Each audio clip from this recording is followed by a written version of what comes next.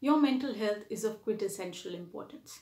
It determines the ways in which you think, feel, and behave.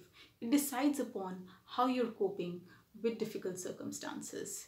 It determines your problem solving, your decision making. It also impacts the ways in which you're adapting to change.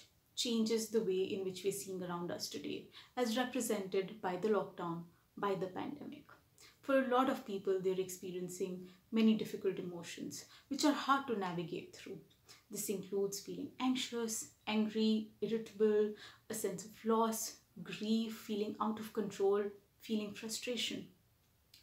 And what this is doing is it can be impacting your productivity, your relationships, the way you feel about your own self, and your abilities to be able to come through this difficult phase.